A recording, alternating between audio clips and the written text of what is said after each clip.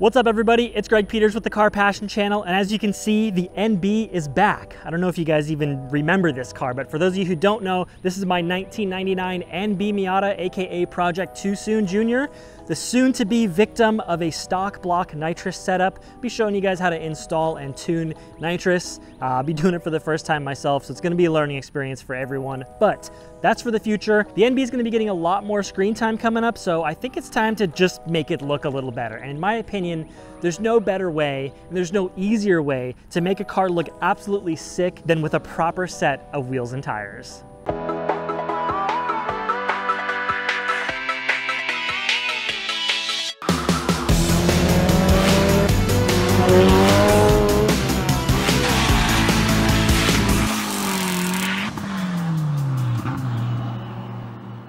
So I have with me here a beautiful set of Flyin Miata Kogeki wheels in 15x9 wrapped in Nankang NS2R tires. And I'm gonna get into a bunch of details about these wheels, these tires, how to pick your wheel size and wheel offset and all that stuff a little bit later in the video. But first, I must embark on a tradition that us car guys just can't seem to avoid. We know we're getting new tires, so there's really only one logical thing we can do before that happens.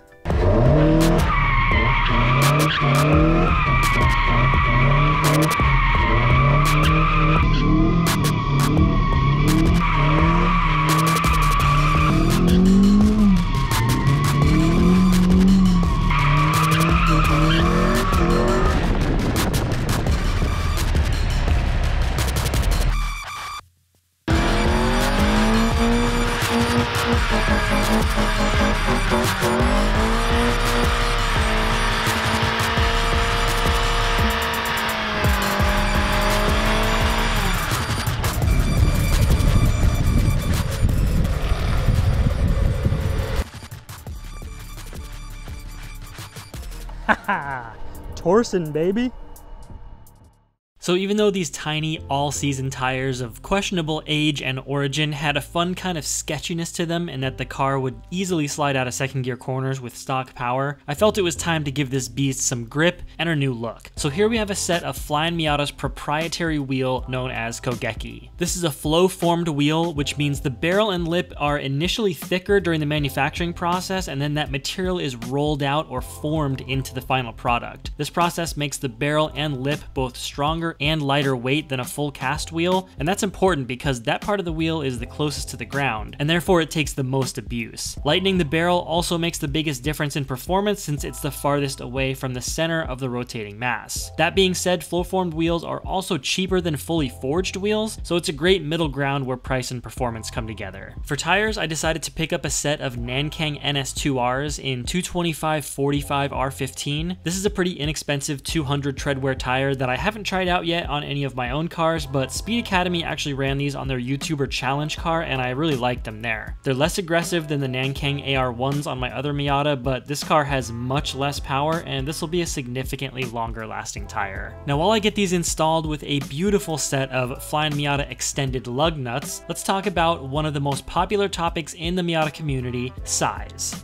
Wheel size that is, and wheel offset. The wheels I have here are 15x9 with a positive 36mm offset. 36mm offset is really what I consider the most neutral offset you can use on a Miata, at least with 8 or 9-inch wheels. Neutral meaning the easiest to fit, basically. A 15x9 plus 36 with 225/45s, like what you see here, is the beefiest setup you can fit under unmodified NB fenders. If you have an NA, you will need minor fender work to fit these, or you could just go with the 15x8 option, running the same size tire, and then you won't have to roll the fenders. The only other fitment related item you need to know about with the 15x9s is that they won't fit with stock springs because the springs are so large. So you will need to be on some aftermarket suspension that uses smaller springs, or you could use wheel spacers if you're on stock springs, but keep in mind that that will affect the amount of fender work required. As far as the sunkenness or flushness of a plus 36 wheel, that's going to depend on the height of the car and the tire width. If you're at stock height or down to about 1 inch lower, this is a great looking offset, especially in the 9-inch width. If your car is lower forward a lot and you want more of a flush look, then you'll want to stack somewhere between 15 and 25 millimeters worth of spacers on these, depending on what tire width you use and how much fender work you're willing to do. Now with a wheel and tire package that fills up the fender wells a lot more, it's a lot easier to see differences in ride height, and I wasn't quite happy with how high the rear was looking here, so I decided to lower it down a little bit. I still need to get the car out on flat ground to really check out the ride heights, but this will get it closer to where I want it. I've got 2 detailed videos about rolling fenders and how to get more aggressive fitment with your Miata. I've been through about 9 or 10 different wheel setups across all my cars, so I've learned quite a bit through that. So feel free to drop me a comment down below if you have a fitment question and I'll answer it the best I can. If you want more info specifically about the Kogeki wheels, you can check them out at flyinmiata.com. They come in 3 different colors as well as sizes that fit NC and ND Miatas. All right, that's enough talking about specs and fitment and all that. What do you say we take the car out and abuse a few of the local freeway on-ramps to check out the grip and see if we have any rubbing issues?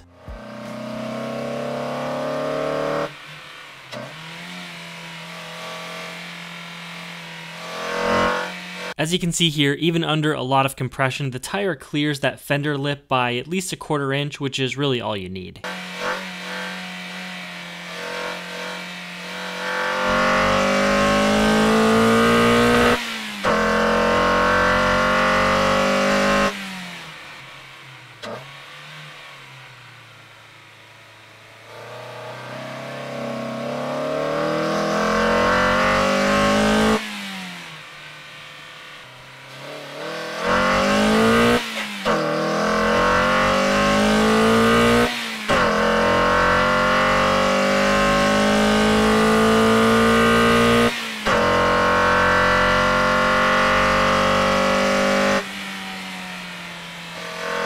After several of these tests around town, I've concluded that this thing is absolutely canyon ready. So not only does the NB have big grippy tires with excellent clearance, this set of wheels has absolutely transformed how the car looks.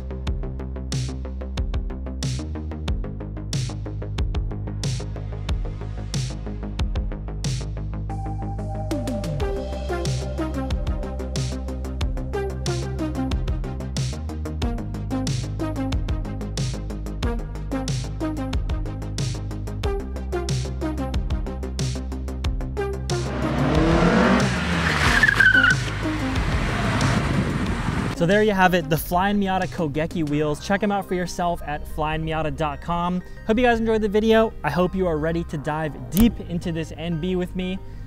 I will catch you guys in the next one. Peace out.